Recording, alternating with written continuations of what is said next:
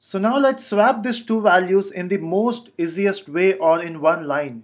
So instead of wasting three lines, this is one of the amazing trick which I got from my one of the YouTube subscriber. So what we can simply do is we can specify b equal to a plus b minus a equal to b, and when you run this code your numbers are swapped.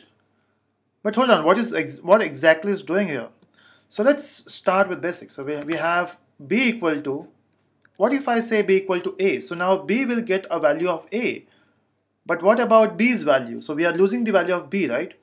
So what we can simply do is we can say a plus b. So what will happen with that? Let's say a plus b minus b. So this will be subtracted and you'll be getting value of a. But again, we are losing value of b, right? So what if we can preserve the value of b in a? So if b's value is going to a and then we are getting the same value which is 6, right? So let's say the value of b is 6. So 6 minus 6 is 0 and the value of a is 5.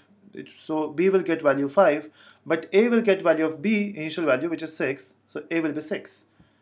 So after swapping, you will be getting values as 6 and 5. Simple. So this is the most easiest way of assigning the values. So just for your knowledge, so let me give the values. So value of a initially is 5. So we are doing a plus b. The value of b is 6. Then subtraction. Then it will evaluate itself. So the value of b will go to a, which is 6. So it will be 6. But the value of a is already 6, right? So it will not change now.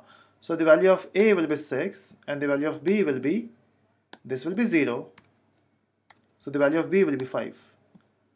Cool. So that's the easiest way of swapping off two numbers.